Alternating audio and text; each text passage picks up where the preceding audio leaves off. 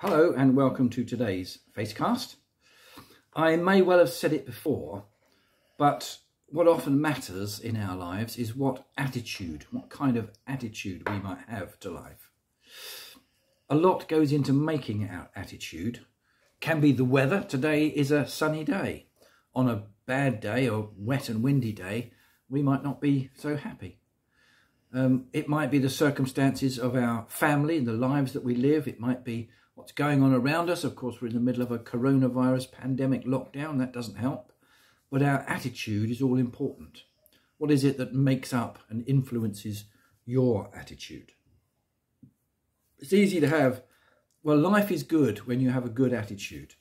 Life is easy when you have a good attitude, easier. It's what we do when we don't have a good attitude that matters. And often the beginning of a day can determine our attitude. Do we wake up grumpy some days? Do we wake up feeling happy all day, every day? Not necessarily. So the beginning of a day is good. And so that's why it's always been a good suggestion to people to start their day with looking at, reading, thinking about something positive.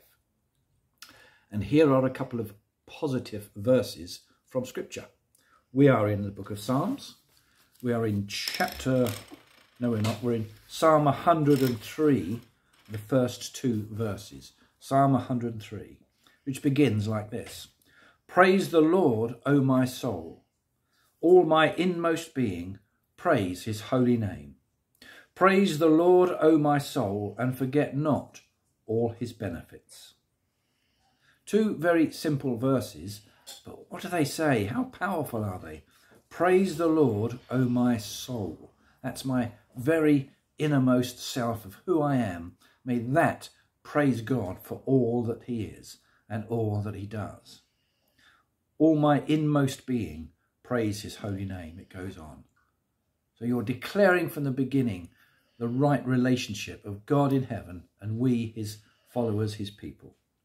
Praise the Lord, O my soul, and forget not all his benefits.